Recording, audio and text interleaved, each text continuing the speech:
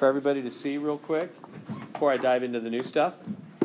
There was a problem in the homework. What was it? Number 6? Yeah, 4.3, number 16. In fact, let me go back and. Okay, yeah. So there it is. So 4.3, number 16. And the first two parts weren't bad, but then the third part, you had to graph the thing, remember?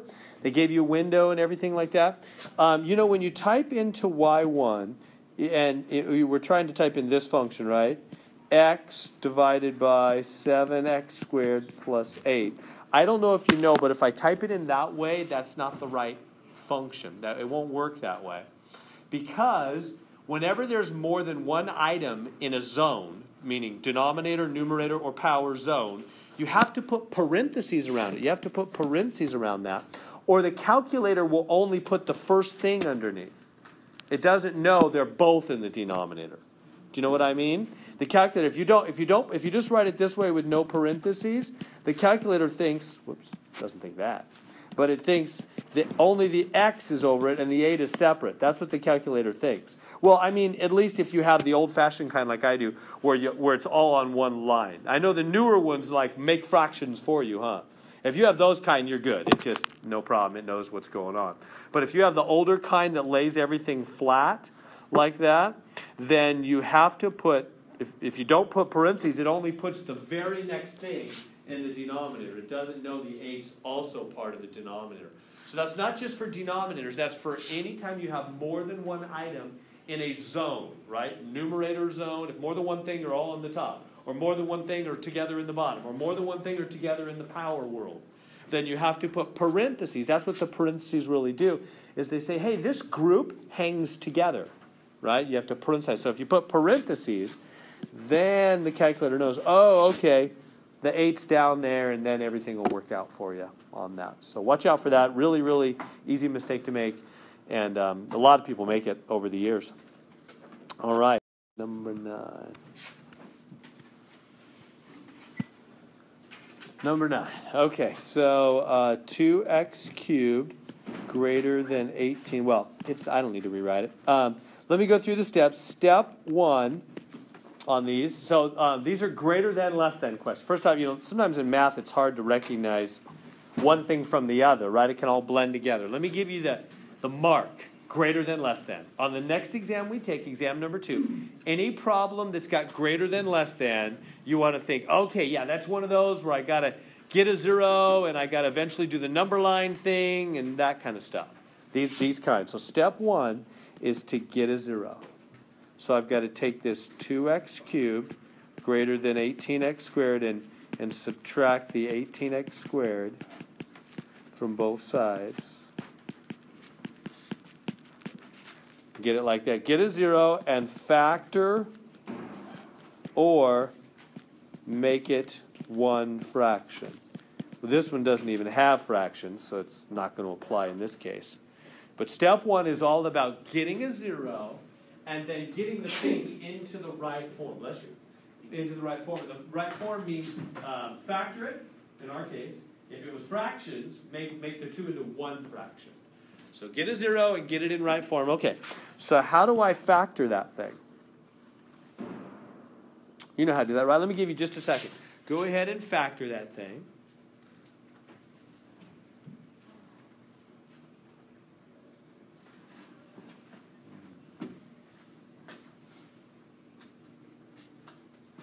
Okay, so how do we factor that thing? Factor out a 2x squared, right? 2 goes into 2 and 18. You take the lower power on the x's. One of them is x squared, so that's lower power. What does that leave on the inside? Whatever works. 2x squared times what would be 2x cubed? X. And 2x squared times what would be 18x squared? Minus 9? Greater than 0. Good so far? So it's all factored. Now we're ready to go. So step 1 is get a 0 and factor, or if it's fractions, make it one fraction. Okay. Step 2 is find what makes it equal 0.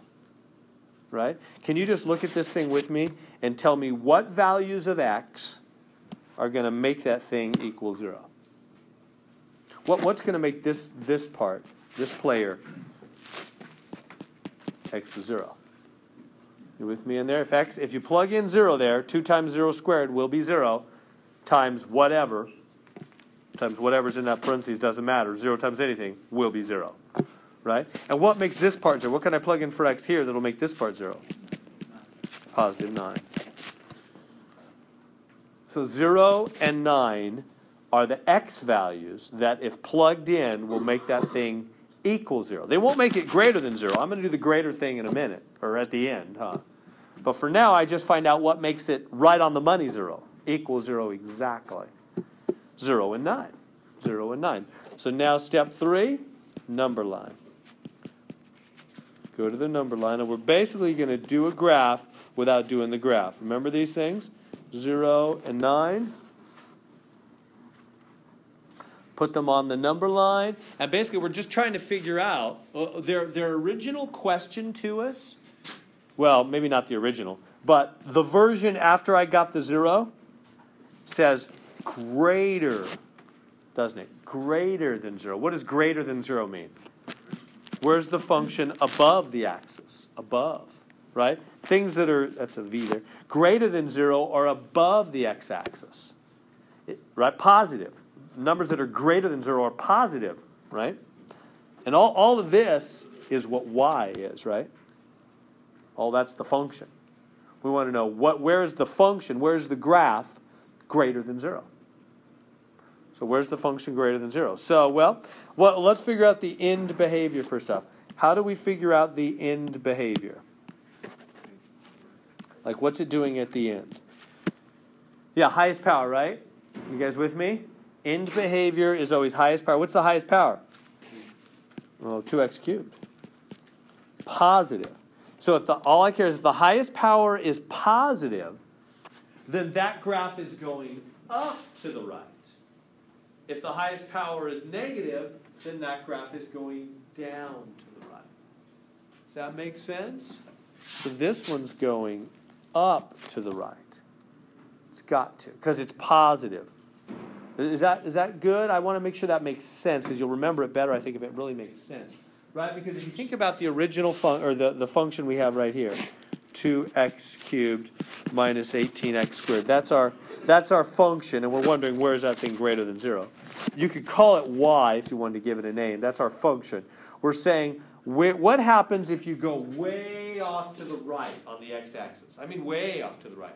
Like plug in 1,000 or plug in 1,000,000 to this. Well, whatever happens, the 2x cubed is going to determine it, because he's a higher power than the x squared, right?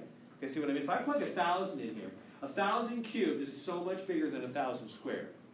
Let alone 1,000,000 cubed is way bigger than 1,000,000 squared. So really, this guy's the most powerful term is going to determine the behavior at the end. Right? See how we just grab the most powerful term? And whatever his sign is, tells you up, positive, negative, down. He's positive, so it's going up. So the end behavior's up. Okay, now we just look at the 9 and the 0, and we decide if they're bouncers or passers through. Right? Remember, how do we determine that? Is 9 a bouncer or a pass-through? Where do we find that? Yeah, the power on that term. Look back here at the factored version. It's a first power on the term that led to the x equals plus 9. The x minus 9 term, which gave us the x equals positive 9 to make it 0. That's a first power. Remember, when that's odd, it passes through. It doesn't bounce. And how about at 0? Is 0 a bouncer or a passer through? It's a bouncer, because look at the power on that term. It's a 2 power on that term. The term that led us to the x equals 0, x-intercept, right? It's a 2. So that one's even. So what it means is it's going to come here and it's going to go boing, and it's going to bounce back down. So that gives us a quick general feel of the picture, doesn't it? We don't know exactly, but we know what we need to know. Where the thing's above and where the thing's below. Right? So what do they want from us now? Where's the answer? They want to know, where's it above? So where's it above? 9 to infinity, huh? In this area, the graph is above.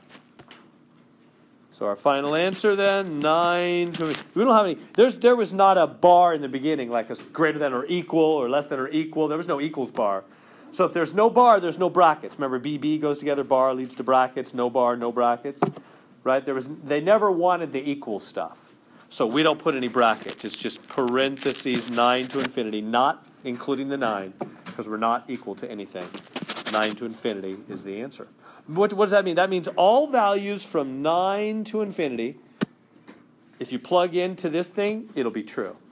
That original inequality is true. For any number a little bigger than 9, like 9.1 or 9.01, not 9 right on the money, plug 9 right on the money, they're equal, not greater. But anything a little bigger than 9, all the way up to 10 zillion, zillion's not really a number, but you know what I mean, then it'll be true. This thing is true. Make sense? So when you see greater than, less than on the test 2 in a couple weeks, you know right away, oh yeah, got to do that whole get a zero, factor, go to the number line thing. That's when you have to do that. You can put this on your 3x5 card, parts of it anyway. Often have trouble on this section. Not terribly, but kind of medium trouble on this section. So I'm hoping it goes a little better this time. You guys did very well in the first exam, better than typically. So maybe this will go well too. So let's try this. Give that one a try. They've already got the 0 for you. So just go ahead and do the factor thing, right?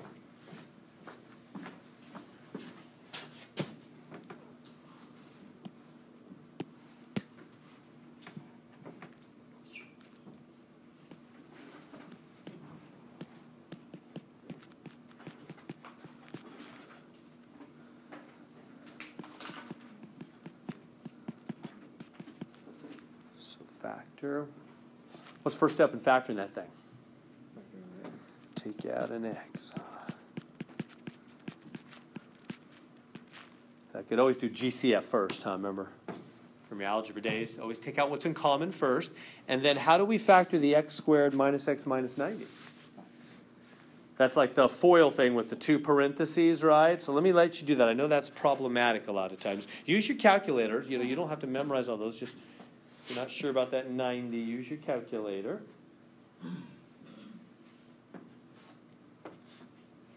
Right, we're looking for the 2 parentheses.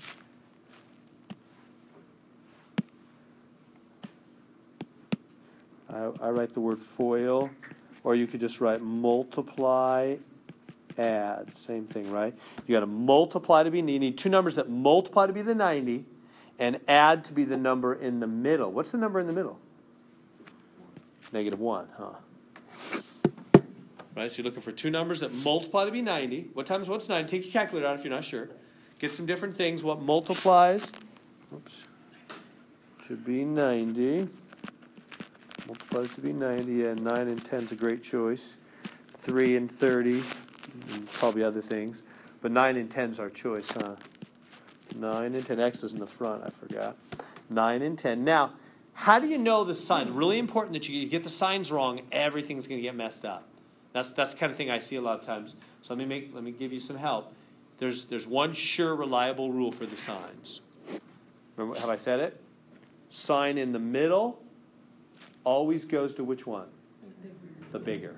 Sign in the middle goes to the bigger. Sign in the middle is negative, therefore the bigger, the 10, will be negative. And the other one's plus, right? Because 10, positive 10 minus, positive 9 minus 10 will be -1 in the middle, won't it? And they'll multiply, positive times negative, to be -90, right? Is that good? So sign in the middle goes to the bigger. All right, now what is that? That's step 1, get it factored, get a 0, get it factored. We got it. So keep going from there. Let me let you do the next step. Look back if you're not sure. Step 2.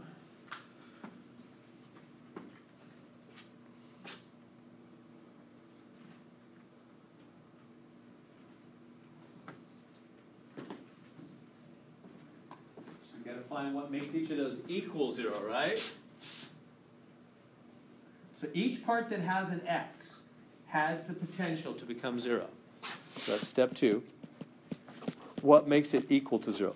this guy, and this guy can all make the thing right on the money 0. I know we're solving less than 0. We'll get to that at the end. But for now, we want to know what makes it equal 0 right on the money. So what makes this piece equal 0? Well, 0. What makes the x plus 9 equal 0? Negative 9. What makes the x minus 10 equal 0? Positive 10. It's always opposite sign, huh? Good on that? Which is 0, negative 9, and positive 10. And then put those on the number line. Right? Those are your 3 dots on the number line. And then do the end behavior thing and the bounce pass through thing and find out where the graph's above and where it's below and then see if you can answer the final question.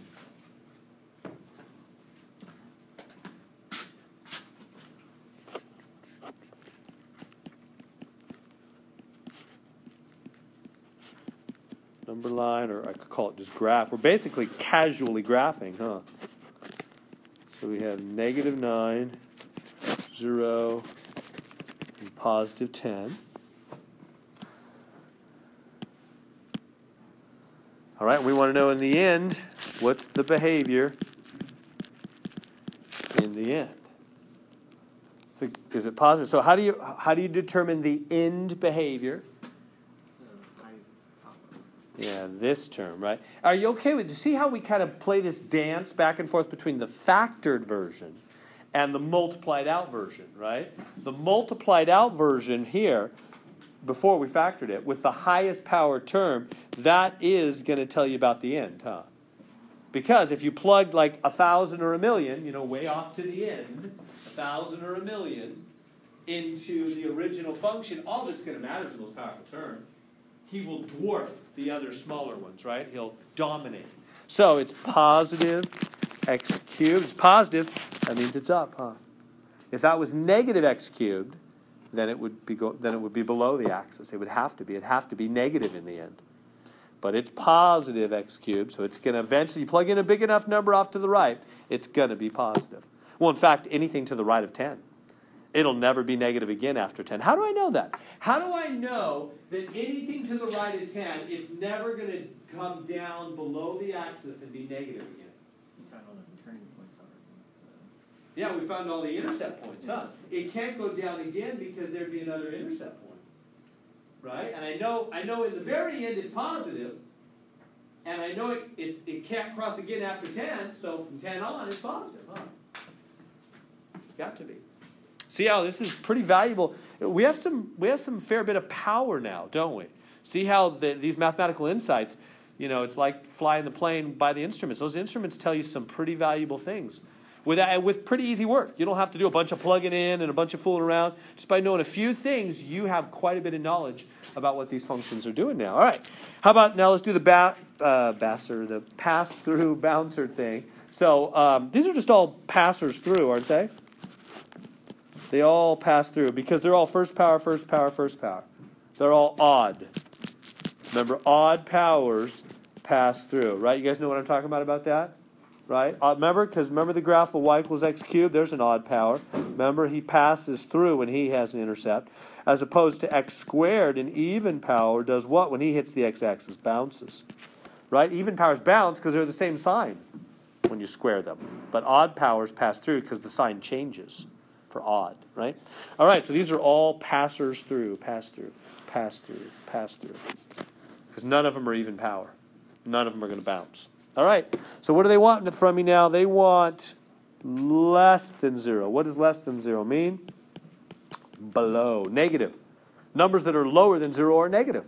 They want to know where's the thing negative? Here and here. So that means between 0 and 10 on the x-axis and negative infinity to negative 9, huh? Those two sections. So the answer then is negative infinity to negative 9, comma, what is it, 0 to 10. No brackets on anything because we didn't have a bar in the beginning. It was just less than 0. It wasn't less than or equal to.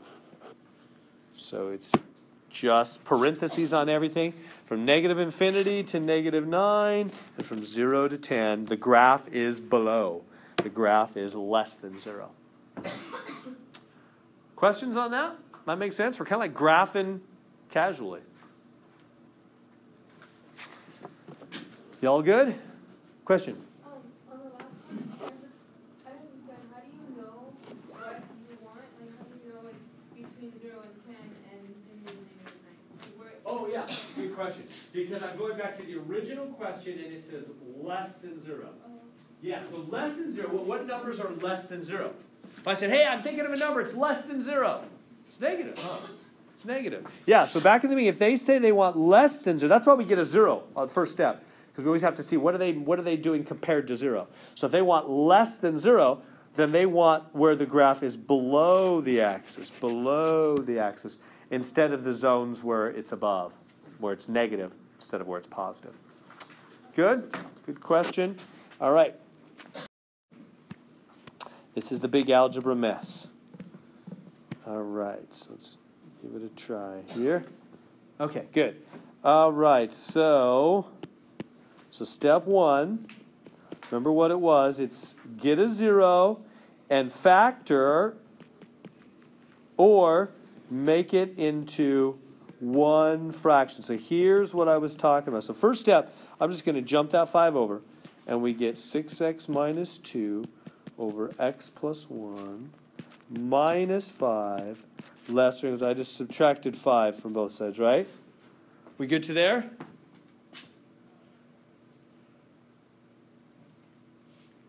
I just subtract 5 from both sides. Now, I've got to take those 2 and put them together, make it one fraction. We can't have 2 separate. We got to put them together because all of our logic about numerator, denominator, and all that stuff, it only works for one fraction. You can't have like 2. So you can't have a fraction and then a 5.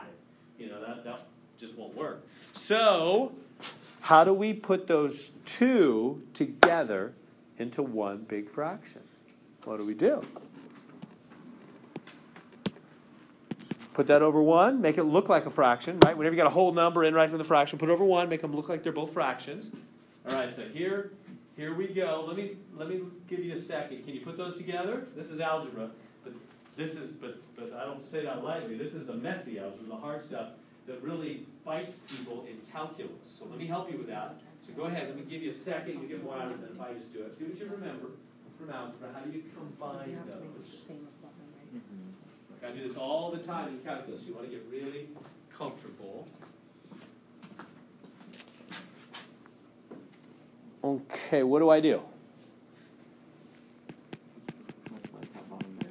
Top bottom by x plus 1. Remember that kind of stuff? Because that'll make the 2 denominators the same, right? We got to make the bottoms the same so we can put them together, right? You can only add subtract fractions when the denominators match. All right, so what does that give me? 6x minus 2. And then that now, here's the other mistake. Just put that minus right on the 5 and then distribute it. Minus 5x minus 5 all over x plus 1. And then, let me slow down. Is that okay? And then we're going to combine like terms on the top. But is that okay so far? Do you remember that kind of stuff from your algebra days?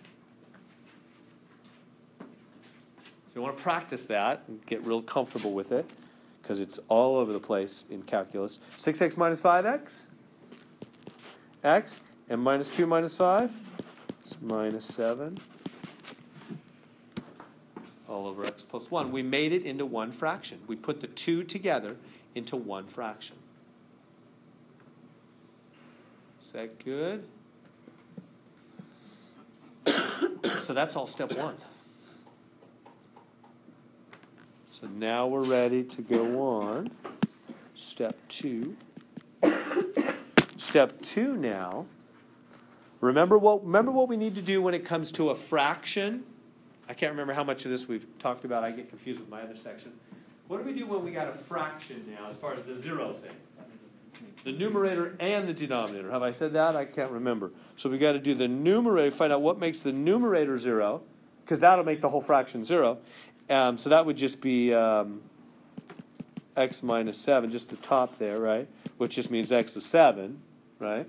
And then we've also got to do the denominator separately. We've got to do them separately, numerator and denominator. That would just be the x plus 1 equals 0, which you know is just negative 1. So we got our 2 answers. But one of those is actually going to be a vertical asymptote dotted line, huh? Which one? Yeah, the denominator one. Because that makes the denominator 0. So that's undefined. That's a vertical asymptote, huh? So when we go to my number line graph thing, I'm going to put the negative 1, I'm going to put a vertical dotted line there, because that's my asymptote line, and the positive 7 is just a normal x-intercept dot, because that made the top 0, which just makes the fraction 0 when you make the top 0. But if you make the bottom 0, it's undefined, huh?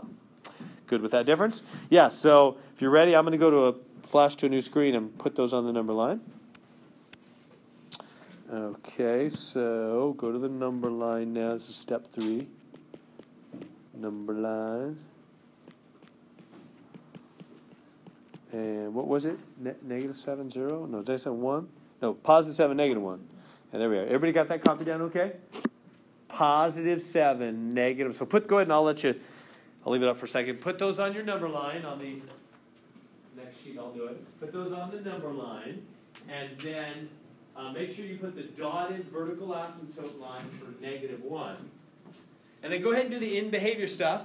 Pass through, bounce, where you can. You can't do it for the vertical, but you can do it for the 7.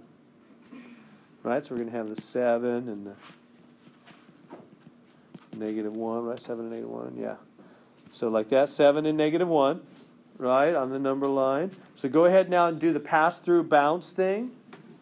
Go over here. Oh, I'm sorry, the in behavior. Yeah, first do the in behavior, huh? So go over here, do the end behavior.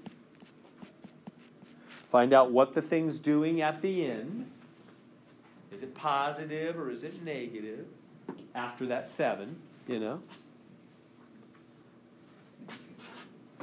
So to figure that out, look at what's the power. Oh, by the way, I should mention this, guys and gals. Once we get the 0 and the factored or 1 fraction, we never go back again. We just pretend that was the original problem. It's just easier to work with that. So I'm just going to work with this from this point forward. Whenever I plug things in or mess with anything, I'm just going to go to that one. That's the same as the original question, right? All I did was move the 5 over and combine them into 1 fraction. To answer this is to answer the original question. It's equivalent to the original question. And this is easier to deal with. So let's just deal. Once you get the 0, just work with that one. So we're going to just work with this one. Let me put that on the other screen. X minus 7 over x plus 1. So it's x minus 7 over x plus 1 less than or equal to 0, right? Yeah. Okay, so that's the one we're working with. And so, therefore, when I ask what's the end behavior, can you tell me, guys, if I plug in like 1,000 or 1,000,000, way over at the end, way over to the right, plug 1,000 in here and 1,000 in here, what are you going to get? Well, you're just going to get x over x.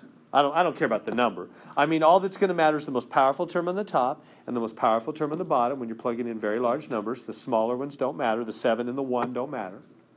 And x over x is just 1, which actually means it's a horizontal asymptote. Remember how we learned that earlier? But right now, I don't care about all that. I just want to know above or below, positive or negative. Positive. Positive 1. So it's up here. It's leveling off at a height of 1, but I really don't care about all that. I'm not being asked what the horizontal asymptote is. That is what that means. Huh? You guys know that quite well, right? That, x over x is positive 1. That means it's going to eventually flatten out at a height of 1, isn't it? But who cares? I'm not interested right now in that. I just want to know, is it above or is it below? It's above. It's positive.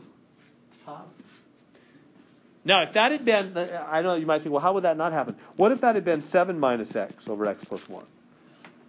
Then most powerful top and bottom would have been negative x over x would have been negative 1. It would have been below. See how that can happen? So we got positive. All we care about is the sign of the most powerful term on the top and bottom. The sign comes out to be positive over positive, positive. So it's, okay, now it's 7, so it's above, it's positive. Now, is it going to bounce or pass through at the 7? Yeah, both the 7 and the 1 are just first power. Remember, it's the power that's on them. So it's just going to pass through because it's an odd power. It's going to pass through. Now, good so far? You guys with me? Now we're coming to the vertical asymptote. I can't do the pass-through bounce thing for the vertical asymptote. Right? I can't put a P or a B because it's going to do neither. It's going to do neither, right? You don't pass through a vertical asymptote because you can't touch it. And you don't bounce at a vertical asymptote because you can't touch it. You don't touch a vertical asymptote. You don't pass through, and you don't bounce. You skip it, don't you? So we can't do that for vertical asymptotes. That's only for normal x-intercepts. Well, what can we do? Well, it's either going to go down, kind of looks like it might, but maybe not. Maybe it'll go up. How do we know? We know. There's not another x-intercept. It can't go through another spot like that. See how valuable our knowledge is? It's got to take a dive on the right side of that vertical asymptote. It has to. Because it can't go up, right? We know it passed. It was up above, and it passed through the 7, and there's no other x-intercept, or we would have found it between -1 and 7. It cannot go back up through the x-axis again. So what other choice does it have? It's taken a dive. It's got to. See how valuable, how powerful this information is? All right, now, what about the other side of -1? Is it up here or down here? We don't know. We're going to have to plug in. That's the one time we're going to just have to plug in. Because it could be up here, it could be down there, it could do either one. There's no real good way to know. Because we couldn't do the pass-through bounce thing. With a vertical asymptote, you often need to end up plugging something in. Because you can't do the pass-through bounce. Because it skips vertical asymptotes, right? So how do you know? Well, you just plug something in. So let's do that. What are we going to plug in? Yeah, just some number in this zone, like -2 or -3 or -10 million, anything. So plug into what, though? Plug into what? Go back to the beginning? No. Remember which version we work with? This one. Why? Why that one? Because we're compared to 0 now. We're all about, are you above 0 or below 0? Not 5. And it'll be, the answer to this will be the same answer. But we want to know relative to 0, compared to 0, right? So let's take the x minus 7. Well, here, it's already written down. Let me just take the -2 and put it in, and see what I get. Right there. What I get is, what, -2 minus 7, -2 plus 1. So -9 over -1. What's that? 9. It came out positive, huh? Positive 9. Is that below 0? No, it's up here. It's up. It came out positive, didn't it? When I put in -2, top and bottom, I ended up getting negative over negative. I ended up getting positive. It's up here. It's positive. So that means the graph is up here somehow. Y'all with me? Does that make sense? Okay, so it's up there. All right, we're ready to answer the final question now. What is the question? Where is the graph? Remember, you don't go back to the beginning. You go to this one. This is equivalent to the beginning. Where is the graph less than 0, which means what? Above or below? Less than 0? Below. Where's the graph below? Here. That's the only section, huh? From -1 to 7. From -1 to 7. Do we put any brackets? Oh, yeah, we do. We have a bar in the beginning here. Right, it was less than or equal to, wasn't it? So we would like to put a bracket instead of a parenthesis. But can I put brackets on both of them? Is that right? What's wrong? One of them can't have a bracket because he's never touched.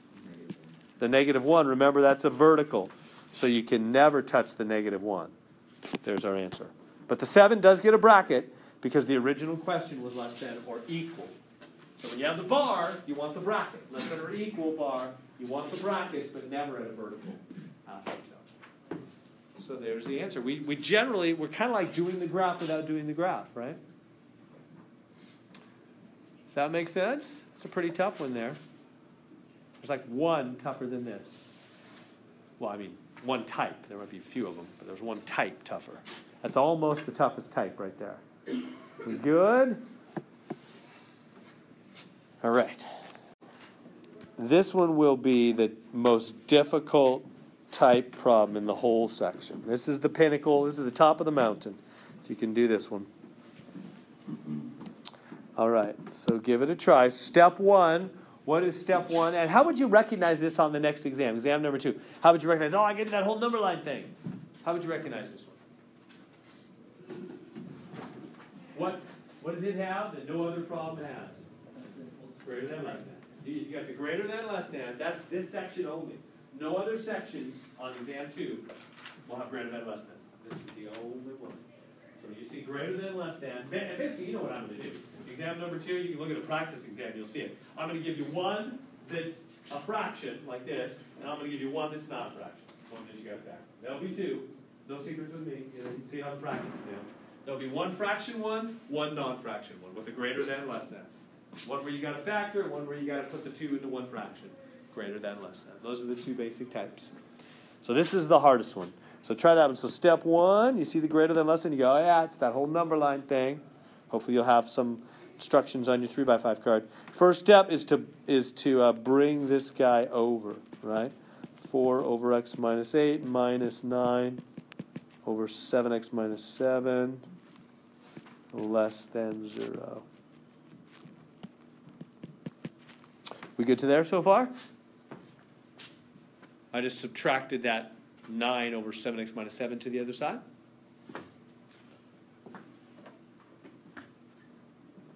Okay, now you have to, now it's algebra time, right? This is what you have to do all the time in calculus. You have to take those 2 fractions and make them into 1. How do you make those 2 fractions become 1 fraction? What do you do? Yeah, by the other denominator, huh? Exactly. You guys okay with that? You remember all that from algebra? This is where I want to be helpful to you because I know this is what gets people. It's all the algebra mess.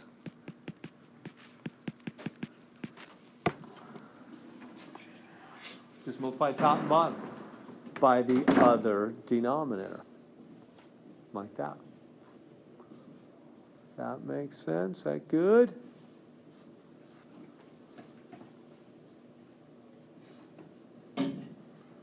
So go ahead and multiply that out. Now, one thing that really gets people, let me help. That minus in the middle, you know what I would do with him? Just put him on the 9 right away.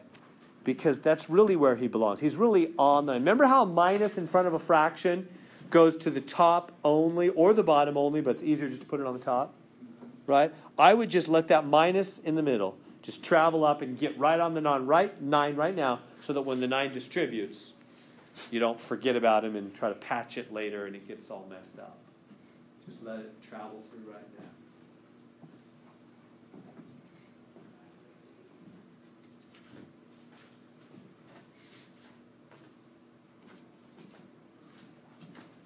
So distribute that minus 9, and the other side you distribute the 4. 28x minus 28 minus 9x plus 7. And they'll be common denominator. Is that good? See how that really? That's really super common algebra mistake is to accidentally make this negative 72.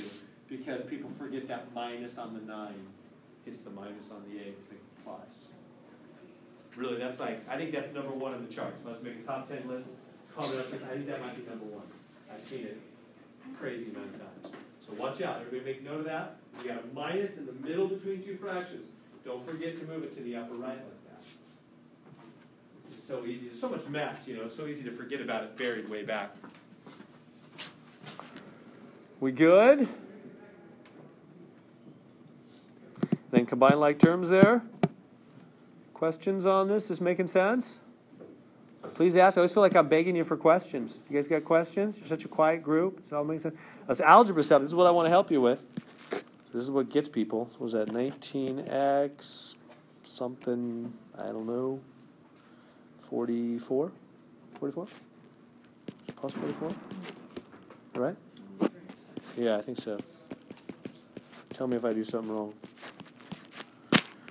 Like that, I think. Is that right?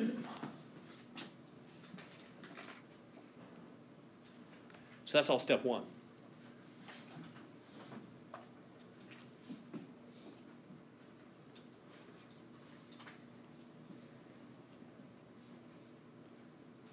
Yeah. So we leave them like the denominator in parentheses, or you?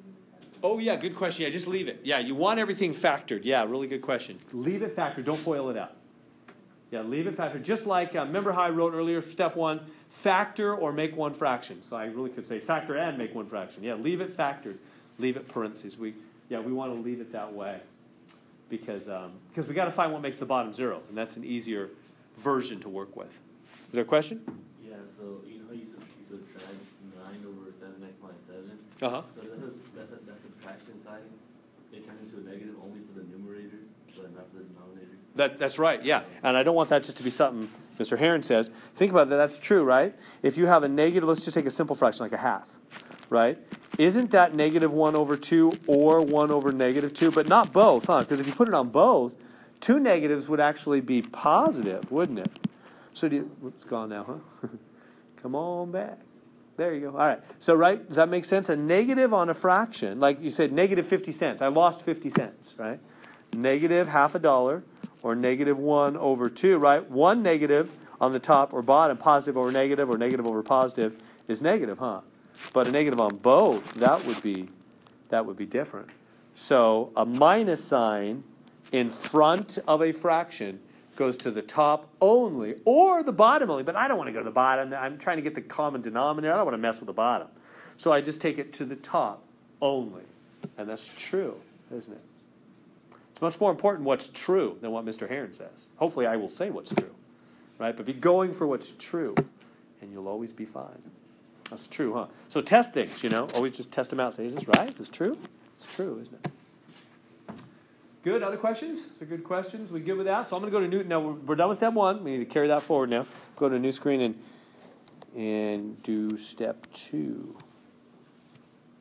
Step 2. All right, so step 2.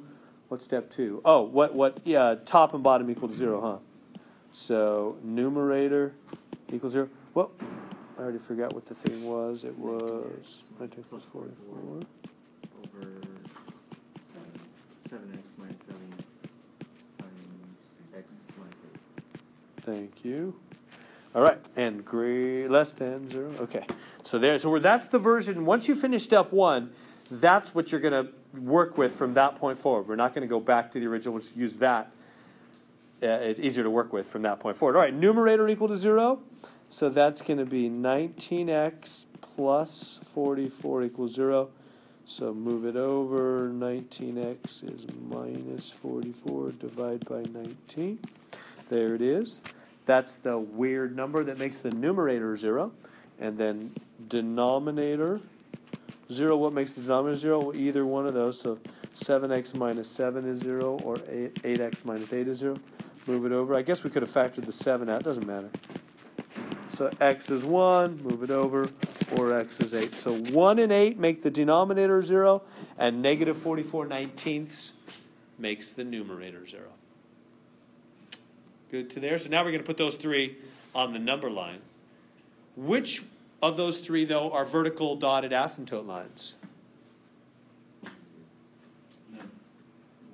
2 on the bottom. The 1 and the 8, right?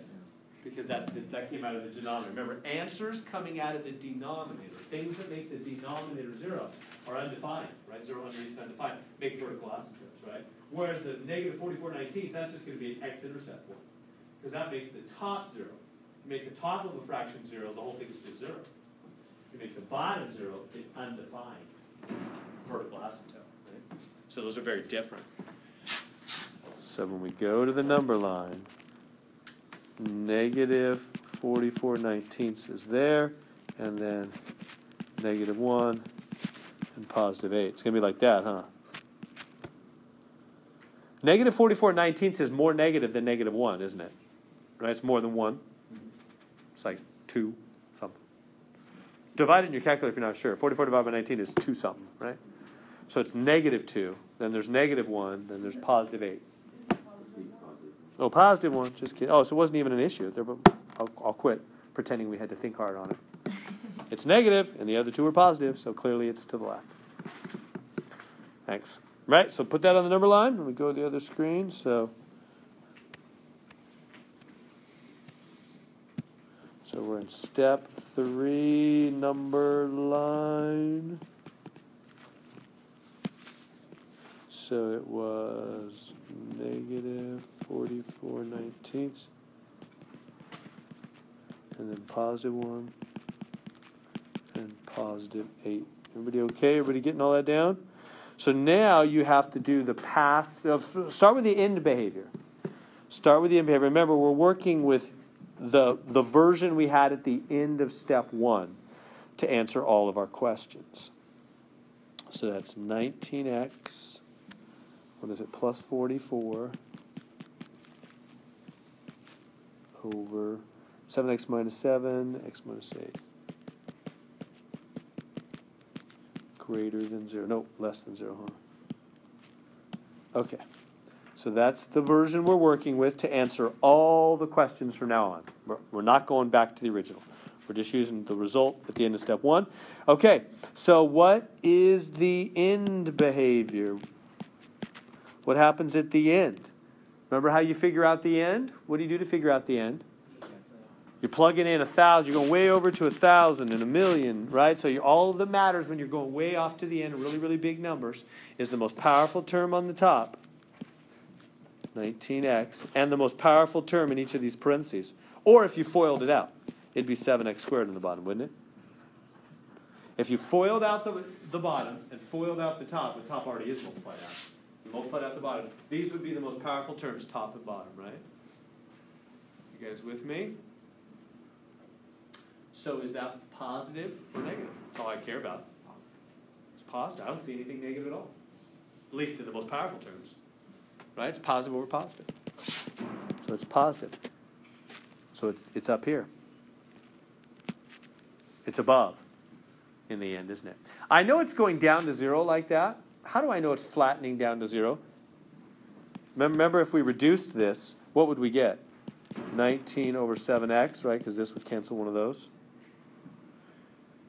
Remember that? And then if you plug in like 1,000 there, 19 over 7,000. How about plug in 1,000,000? 19 over 7 million. Plug in a billion. 19 over 7 billion. Right? If I say I'm going to give you 19 7 of a cookie. That's like no cookie, basically, right? When the bottom gets really huge, that's basically 0. Which means it's a horizontal asymptote coming down to 0, isn't it? But anyway, I don't care about all that. Having said all that.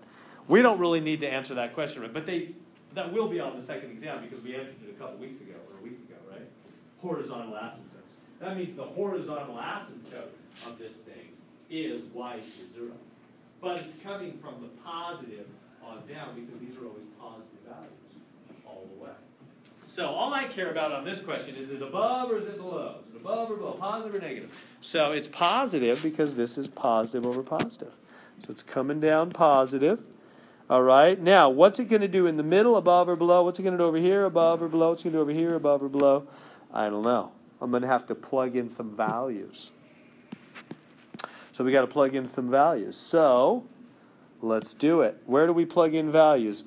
Plug in anything you want between 1 and 8. Like how about 2 or 7 or 6 or 5 or 4 or 3? Any numbers between 1 and 8, plug them in and find out if the thing's positive or negative. Above, positive, or below, negative. Does that make sense? Now, there's an easy way to do this, right? Y'all know that? So there's an easy way to do this instead of working really hard. If I just come over here with me. Look over here with me. If I just put that 2 in right there, and right here, and right here. I just plugged in a 2. Oops. In all those places. There's supposed to be a 2 there. Am I going to get positive or negative? All we care about is the sign, right? I don't care what the number is. I just want to know, is it positive or is it negative? Is it above the x-axis or is it below? Because it can't cross in between. So if it's above, somewhere in there, it's above all the way in there. In the middle, anyway. If it's below somewhere in the middle, then it's below all the way in the middle. So how do I know? Well, the top, what is the top? If you plug in a 2. 2 times 19, some positive number. Add 44, some positive number. Positive over.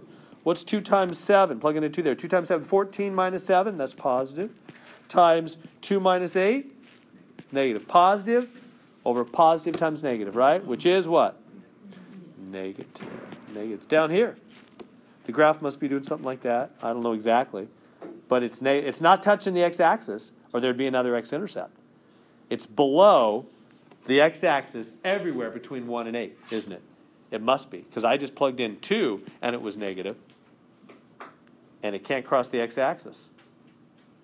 So it's below everywhere between 1 and 8. See how I know that? Is that okay? Now how about over here, right? Because positive over positive times negative came out negative. So it's down below. So, okay, now how about between negative 44/19 and 1?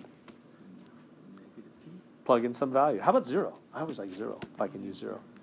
You can use -1, -2, those would work too. 0 is nice, so I'm going to plug in 0. I'm going to go back over here. See how it's real quick? You do this all the time in calculus, by the way. It's a good skill to get used to with derivatives. You end up checking positive, negative for first derivative, second derivative, whether a function's increasing and decreasing in calculus. So plug in a 0, plug in a 0, plug in a 0. So on the top, 19 times 0 plus 44 is positive, right? On the bottom, 7 times 0 minus 7, negative. And 0 minus 8, negative. Positive over negative, negative. So what's that? That's positive. That means it's up here.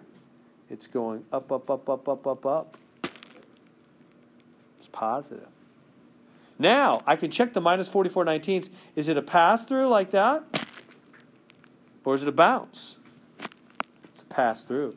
Here's the term right here. That's all first power. So it passes through, so this must be down below. So the vertical asymptotes, we have to do some plugging in around those, huh? Because we can't just do the pass-through bounce thing. We have to do some plugging in. They're a little bit more work. All right. So now, after all that work, can we answer the question? What was the question? Less than 0. Where is the thing less than 0? Here, which means x-axis from negative infinity to negative 44/19, and down here, which means from 1 to 8. Those are the two places where the graph is below the axis, where it's less than 0, huh?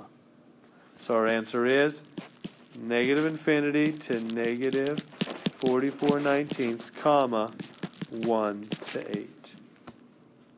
All parentheses, no brackets, because the original question never had a solid bar. No bar, no brackets anywhere. No B, no B, no bar, no brackets, right? And there we go, right? The graph is below the axis from negative infinity to negative 44/19 and from 1 to 8. Is that good? Questions on that? Yeah. Yeah. How did you get that first curve again, the end behavior? Yeah. So the end behavior is always just about the sign of the most powerful term, top and bottom, if it's a fraction. So I just looked at this thing and I thought, okay, what's the sign of the most powerful term at the top? 19x positive. If I was to FOIL out that bottom, what would be the most powerful term at the bottom? 7x squared. Positive. Positive over positive? Positive. Up. Does that make sense? So end behavior is just the sign of the most powerful term, top and bottom. Oh, so it won't necessarily be, it might not be like that. You're just giving an example. The arrow, it might not be like that. It's just saying that it's positive. Yeah, it's just saying it might be like that, you mean, or something? Yeah. Yeah, it's just positive. Turns out it is actually like that. I do know that because it's got a horizontal asymptote of 0. So I do know it's like that, but we don't have to know that. All I have to know is it's positive for this problem. All I've got to know is in the end it's positive. That's all we're trying to know, right? Yeah, it's all we're trying to know. But a week ago, we did have to determine horizontal asymptotes. So you should know that this equation has a horizontal asymptote y equals 0. How do you know? Most powerful term on the top, most powerful term on the bottom. Tug of war. Top and bottom reduces. The bottom wins the tug of war. He's got the x left over. Plug 1,000 into that, the bottom is going to win and flatten that graph down. So that's how I know it's really coming down to 0. But it is positive. It's doing it from positive down to 0. Good. Other questions on that? Does that make sense? All right. These are messy, huh? That's the worst of it right there. It doesn't get worse than that. going to, so the rest of these, I'm just going to do like step 1. Make sure you can factor, and I'm going to go dot, dot, dot, because the rest is the same. All right, can you do step 1 for me there? So 9x minus 5 greater than or equal to minus 2x squared. So you see greater than or equal to, exam 2 in a couple weeks. You go, oh, yeah, number line thing. First step, get a 0, right? First step, get a 0. And then factor. Just do the 0 factor for me, and we'll stop. Because the rest is the same.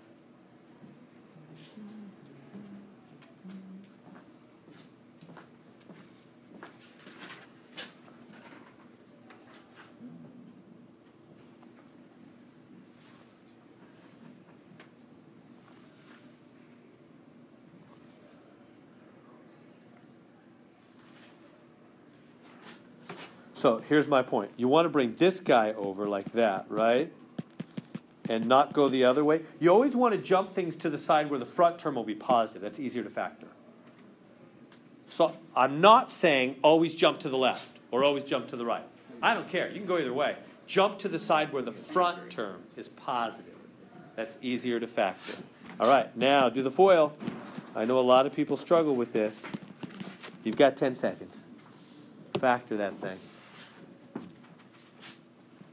Front times front to make front, last times last to make last, and make the middle work.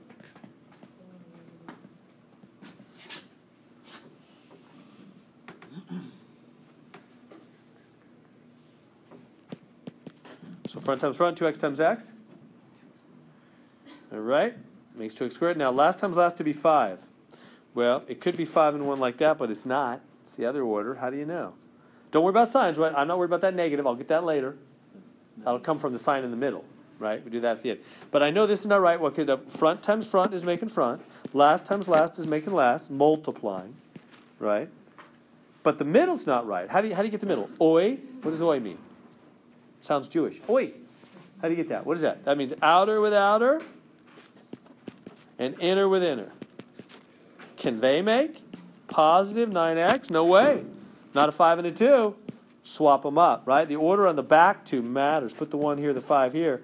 Try again.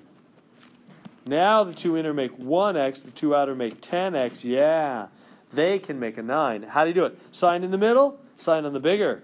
Minus 1 plus 10, right? So the minus 1 plus 5 times 2, 10. There it is. Dot, dot, dot, right? We good with that? Away you go from there. 2x minus 1. X plus 5. Urge to do the same thing on these. I'm just going to whip them quick. 4 times the cube of a number. That's 4 times x cubed. Exceed. Exceed. What's exceed mean? Greater than. 12 times its squared. 12 times x squared. That's all they're saying. Now solve that. Da, da, da.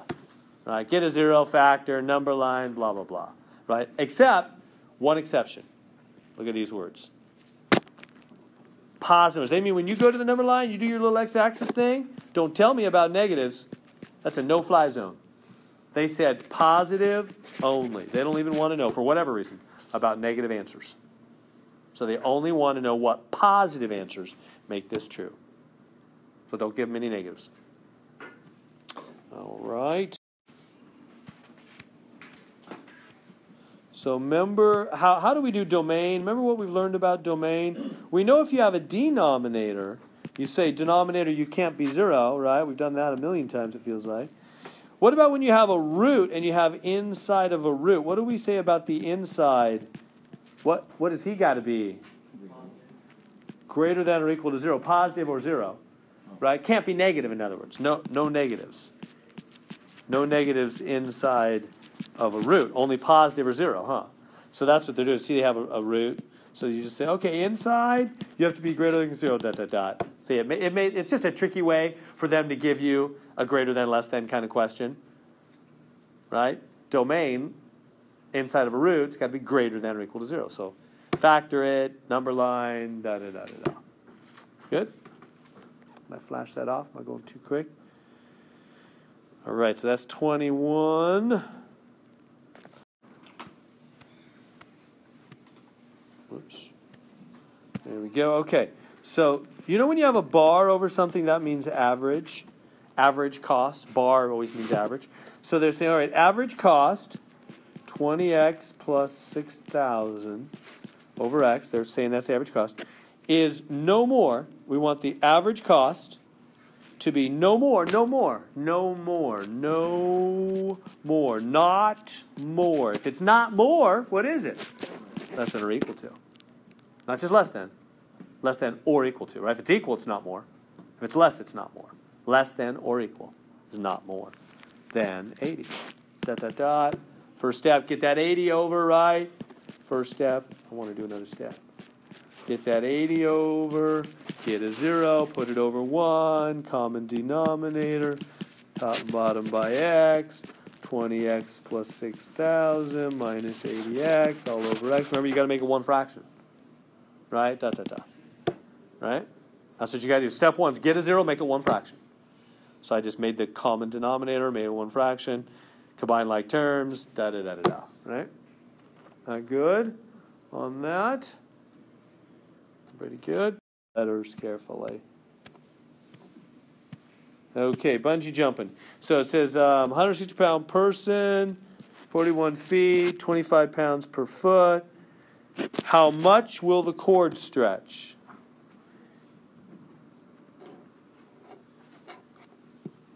Okay. Stiffness, no less than 25. Stiffness. What's stiffness? K is stiffness. So this is stiffness. So 2W S plus L, that's an L there, over S squared is what? Is no less than 25. No less, what does that mean, no less? If it's not less, it's greater or equal. Right? No less, not less. Then it's greater or equal. So they're saying that formula is greater than or equal to 25, right? That thing is no less than 25. Okay. So what? 160-pound person, that's the weight. 41 feet, that's the length. So you get 2 times 160 S plus 41 over S squared greater than or equal to 25, Is that good? You got one letter now. Just S. S is like your X, right? S is your only letter. Treat that like your X. You got a greater than question. Get a 0. Bring that 25 over. Get a 0. Make them one fraction. Factor the top and the bottom. Away you go. Is that good on all those? Gives me happy. Now you guys have done composite functions before, right? I think maybe. It's where you plug one function into the other. So they're asking me to find f of g. That's part A anyway. F of g of x. So what does that mean? Well, you guys know. Here's the function f of x, which is 2x plus 6, right? You know what it means if you put like a 3 there in the parentheses, right? You know quite well. What do I do with that 3? Plug it in where x is. Get whatever that is. 6 plus 6, 12. Okay, so think with me on that from that you know quite well, right? So think with me what we just did. The number on the right goes into the function on the left. We always plug in right to left, don't we? Everybody seeing that? A lot of flickering today. So right to left, we always plug in right to left, right? 3 goes into f. So if they give me f of g, who's going into whom? G into f. Because it's the same thing, right into left. So what we always do. So they're really saying, don't put like a number into f, put all of g into f. That's what they're saying. Plug all of g into f. Okay. So now, what is f again? F is 2x plus 6. That x, though, you know what that x really is? It's like a placeholder. It's like an insert slot. That's what the f of x really is, right? I would rather they had made functions like that. I think it would be more clear. They did f parentheses equals 2 parentheses plus 6. What's the x? The x is nothing important. In fact, we call it a dummy variable. It's not a smart variable. No, it's just holding a spot. That's all that x is doing, is just holding a spot. So we might as well just use parentheses. Nobody ever told me that. I remember, it seems silly to say, but I remember I was in the higher math. Like, I thought it mattered. Like, I used to think, back when I was pre-calculus and calculus and a couple years after that, for a long time, I used to think maybe there was a difference between these two functions. There is no difference. Those are the same thing. It doesn't matter whether you stick x in there or you stick y in there. It's a dummy variable. It's just this. It's just holding a spot. It's just parentheses. I was doing something. I'd done my whole junior college thing for 3 years, and I was at Cal Poly. I was like in my 5th year, I think. No, I was finishing my master's degree at Cal Poly, and I was working on some proof, some high-level calculus proof thing, and they changed the letter in the middle of the proof on the thing. And I'm like, can they do that? Yeah. I remember thinking, can you do that? And they said, it doesn't matter the letter, da-da-da. So I remember going on the side and scribbling all kinds of examples, and for about a half an hour fiddling around and realizing the letter didn't matter. I remember going, man, all this time, the letter doesn't matter. Somebody should have told me that back when I was like in pre-calc or something. So here I am. I'm telling you. If you're going to go on and on and on, no, the letter doesn't matter. It's just a dummy variable. It's just holding a spot. You could change the letter up. All right. So I told you. Nobody told me. All right. So it doesn't matter. So that's all a function is. It's just a blank there, basically, right? That's all that is. So f blank, put an x, put whatever you want, it equals 2 times blank plus 6, right? It's like a toaster. I always make the analogy with a toaster.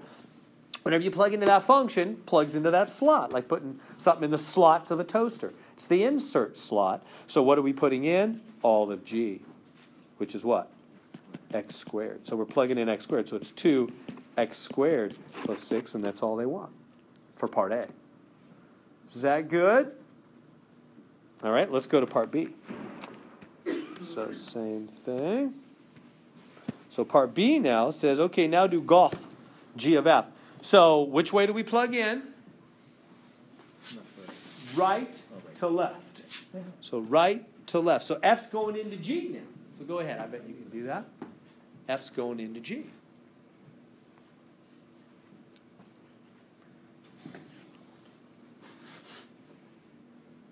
So what is g? G of blank is blank squared, right? That's what g of x is. G of blank is blank squared. So anything you insert into g, it gets inserted into b squared. So what are we putting into g? All of f. Like that. Does that make sense? And then you got to FOIL that out, right? You got to write 2x plus 6, 2x plus 6, zip, zip, zip, zip. So not 12, I'm jumping too fast. 4x squared plus 12x plus 12x plus 36. Combine those. 4x squared plus 24x plus 36. There it is. We good? Does everybody see what happened there? So I put f into g. It's always the right into the left. It's always how we deal with functions. Is that okay? Now, part C and part D, same thing, but f into f and g into g. I don't think we need to do both of them. Let's just do C. So part C says, okay, now give me f of f. So give that one a try. Plug f into his own insert slot. Take all of f and plug it into f's insert slot, right? The holes in his toaster.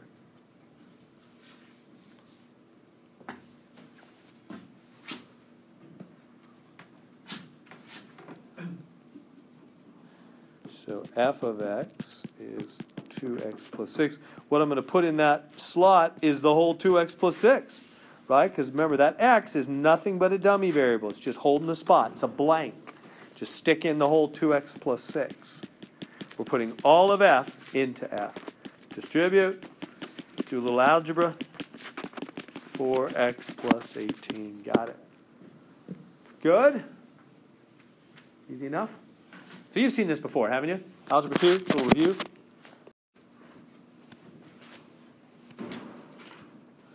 Okay, so we want f of g. So we're putting all of g into f. Go ahead. Look, g's a fraction and f's a fraction. These are the ones I want to show you. They're going to be a little messy.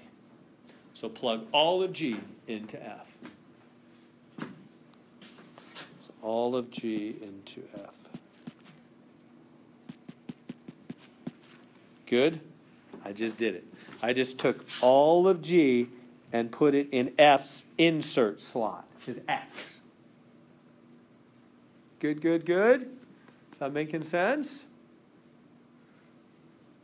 All of g just went into f. Okay, now, we can't leave it this way. Because we cannot leave what's called a complex fraction. Remember these from algebra? You cannot leave a complex fraction.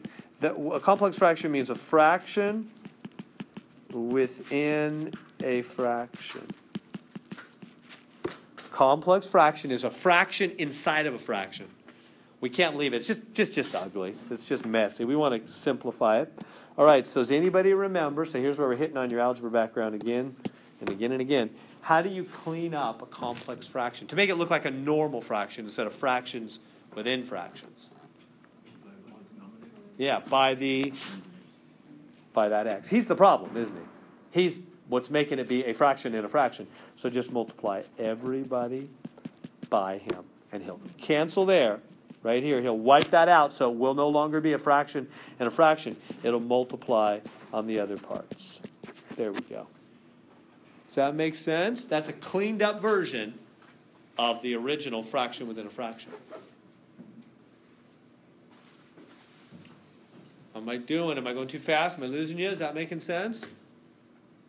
See how it's just a normal fraction now? It's not fractions within fractions. See how before it was a mess, right? Before, it was fractions within fractions, and then I multiplied to get rid of that. Right? We good? So now it's a normal. So this is the answer they want, right here. It's a cleaned up version, just a normal fraction.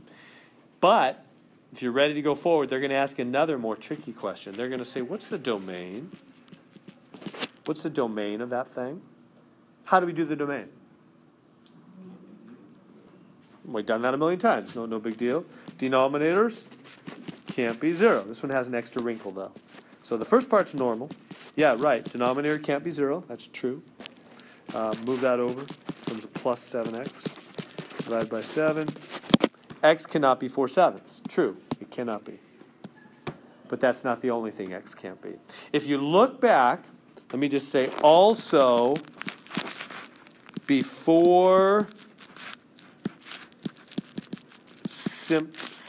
before the cleanup. I don't have enough room to write simplification, so I'm going to write before the cleanup. So before the cleanup, remember what we had before the cleanup? Well, we had this. So what? Well, you see how he has another denominator? That guy can't be 0 either. That's the extra wrinkle. X cannot be 4 7ths, and x cannot be 0 because the original, before the cleanup, had a denominator all by itself that can't be 0. Does everybody see that? Let me slow down there for a minute. That's a tricky and subtle point. Does everybody see what happened? You know domain. What does domain say? No denominator may be 0. No denominator may be 0. Little or big, no denominator may be 0, right? So I took the cleaned up version and I said, all right, denominator, right there, you cannot be 0. And that was true. So x cannot be 4 7ths. But also, before the cleanup, this little x here all by itself was its own little denominator. And it can't be 0 either. You might think, yeah, but we cleaned it up. That doesn't mean it's not really there. Just because you made it look different after the algebra simplification, it really is part of the original. So it's really there, so you really can't let x be 0. So what's the answer for the domain? X cannot be 4 7ths or 0. So the trick is, on a domain question for one function plugged into the other, you've got to do the domain on the cleanup and also the domain on the part before the cleanup, when you first plugged in. Is that making sense? Shall we do part B? Part B will be the same and be good practice for you. So let's do part B. So part B, GOF, G of F, plug it in, and most importantly, find the domain. So G of F.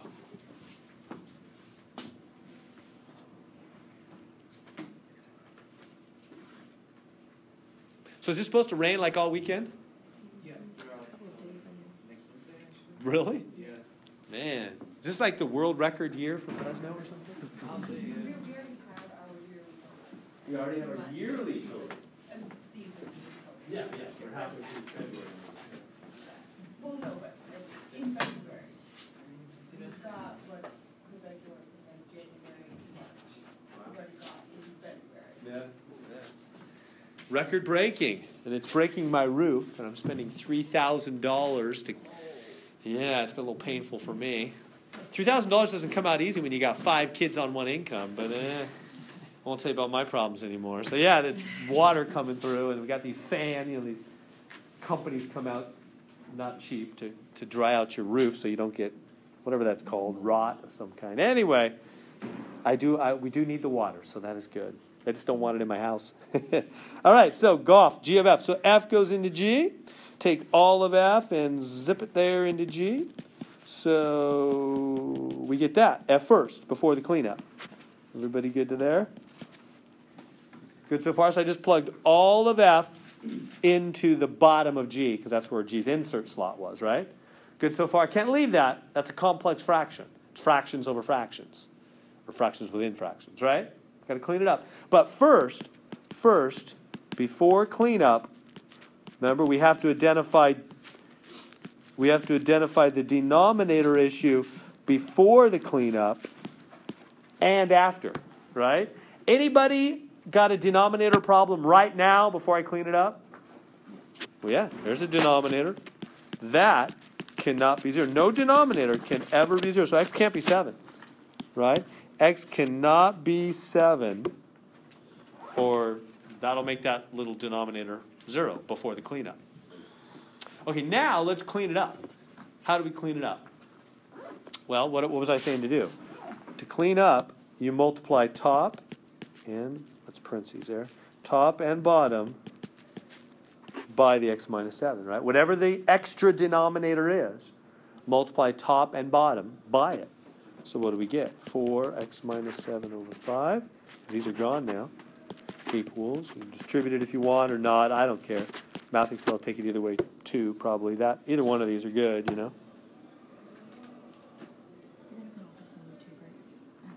This will all be on YouTube, yeah. Hey, do we have any denominator here? I mean, we have a denominator, that's a silly question. But it doesn't have an x. Boy, is it me or is it flickering like crazy today? It only has a 5, so that's not, I'll just say not a problem.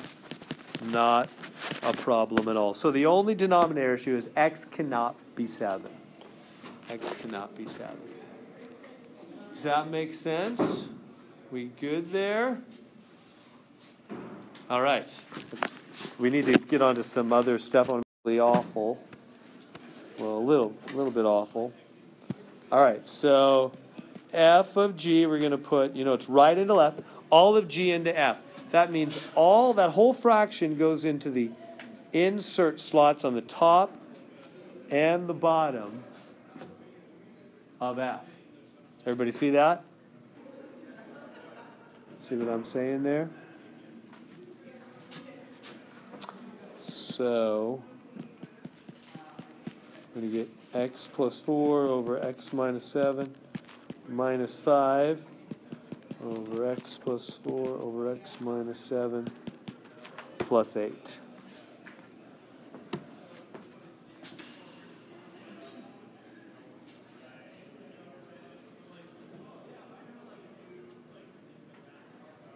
Am I good? See what I did? I just stuck all of G into F's 2 insert slots, right? And now we got to clean that up. Well, actually, first we should identify the domain problems. Can we do that right now? What denominator domain issues is it going to have? X minus 7 can't be 0. X cannot be 7, right? Because of those 2 x minus 7 denominators. Those can't be 0. No denominator can ever be 0, right? So identify that first off. Now do the cleanup, right? So always identify the denominator problems on the first version and then do the cleanup. So how am I going to clean this up?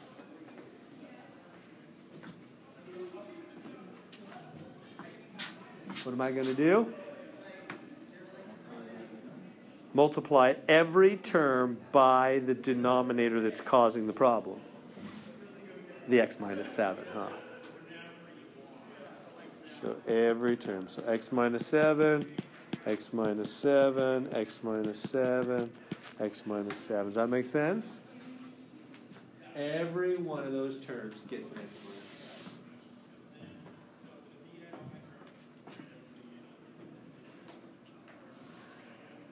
And then cancel, cancel. So two of them will cancel out, the other two will multiply. X plus 4 minus 5x plus 35.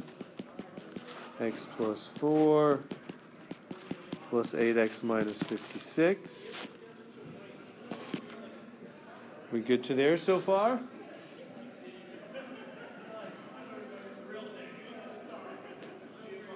Then gather like terms. X minus 5x is minus 4x plus 39. The bottom, x and 8x is 9x minus, what is that, 52? So there we go for that one. It's all cleaned up now. It's a normal fraction again. It's not fractions over fractions.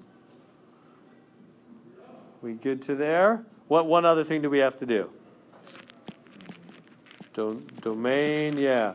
So now we got to, again, do the denominator. The denominator, 9x minus 52 cannot be 0. So that means 9x cannot be 52 divided by 9. X cannot be 52 ninths, and it can't be 7. Or it's going to wreck the denominators, making them 0 if it is. Is that good? Making sense there? We good with that? 'Cause I need to go back to there's some weird ones with some numbers I need to show you. Okay, that's about all the X ones I'm going to show you, I think. Oh, I know, they have a couple word problems. I need to show you those, and I'll flash back to the graphs and the numbers. All right, so let's see if we can get it. All right, so let's try. So f of g. So g is plugging into f. G is plugging into f. So that means I'm going to take all of g, and put it into the insert slot for f, like that. All right, go ahead and do that. See if you can clean that up. All of f, all of g, into f. So we're going to go a times and then all of that. Like that, plus b. Is that confusing? Does that make it, maybe if I color coded it would be easier. So g is 1 over a times x minus b, like that. Right? So I put all of g into f's insert slot, right? Okay, now how do we carry that out? Well, this guy multiplies that guy and they just cancel. You just got x minus b plus b, which is just x. Make sense? Just like that. All right. Let's do a couple of these word problems, then we'll jump back to do the graphs and the tables. All right, so word problem, they're saying s of t, no. They're saying, we'll get to the t, but right now they're saying s of r, just grab this, is 4 pi r squared, and that's an r there. And then they're saying r of t is 5/8 t squared. Okay. And they're asking me, they're saying, hey, okay, given those two facts, I want you to find s of t. All right, what does that mean? So probably up to now in your math career, you don't pay a lot of attention to the letter that's inside the parentheses, but it's going to start to become a little more important at this point. So the letter inside, so this is s as a function of r, right? S depends upon r. Right? Here we see the letter on the right side is r. Here's r as a function of t, which means t is on the right side. Okay, now what they want from me is s as a function of t. And they want me to write some kind of s equation that only has t as the only letter and then numbers. So how do I do that? Well, s is 4 pi r squared. It doesn't have a t. They tell me right there. S is 4 pi r squared. How do I make it have a t? Yeah, r is this. Plug that in for r. It's another one of these plug one function into the other things, huh? Because r is 5/8 t squared. So 4 pi r squared, plug into r, 5/8 t squared, and then square it. Does that make sense? Am I losing you? Maybe color coded, it'll help. So 5/8 t squared, that is r. So you plug that in right there, and then you just square it out. So 4 pi, square that whole thing when you get it. 25 over 64 t to the 4th, right? And then 4 cancels that 16 times. So it's 25 pi over 16 t to the 4th. So there it is as a function of t as the only letter. Pi is not really a letter, right? That's a number. Is that good? Does that make sense? It's just to plug one function into the other. So we're going to have to learn how to read what they're talking about on this table. I usually put either one table or one graph question on the second exam. So let's first off read what they're talking about with this table. Can you tell me, guys and gals, can you tell me, like, what is f of 3? Well, let me change the game. Let's do f of 2 from the table. Just tell me f of 2. See if you're able to read this table. 1. What is f of 2? Yeah, it's right there. You find where f and x is 2 intersect. See, it's a row and a column thing. Do you see that? You see what I'm saying? In other words, all of these are the outputs. And these x values, x is inputs. Right? So basically, if you have an output and if you have an input and you want to know what the output is, right? Remember, function's like a toaster. You put in the bread, out comes the toast, right? So if you put in 2, that's your input, putting it into the slot there. Put into 2 into F, then you line up the 2 and the F and you get a 1. That's the output. What if you put a 2 into G? If I can erase all my scribbling. What if you put a 2 into G? Yeah, 2 and G, get out -2, huh? Making sense how the table works? So now, with that in mind, what is f of g of 2? Remember, how do functions work? Right to left or left to right? Right, so 2 goes into G, first off. 2 goes into G, right? So what we're doing now, it's like if I stuck my toaster in my refrigerator, right? Putting one function inside of another. What can I do with that? Then I would take a piece of bread, and I would put it in my toaster that's in my refrigerator, put it in there, push down the lever, close the door. What would happen? So the toaster would do its thing on my piece of bread for 30 seconds, a minute or whatever, and pop, up would come toast. Then the refrigerator would start doing its thing on my piece of toast, right? The first function does its thing, makes it toast. Then the refrigerator starts chilling it. And if I open the door 10 minutes later, I'll have a piece of chilled toast. I don't know why I didn't want that. But that's the idea. Get the idea, right? We're running something through two machines. That's what we're doing. So on this question, we're putting the 2 into G. So when you put 2 into G, what are you going to get out? Already did that with -2. So pop, out comes -2, and then you put that into F. When you put -2 into F, what do you get out? -7. There we go. See how to use that table? How to do those? All right, good. Let's go to the graph with our.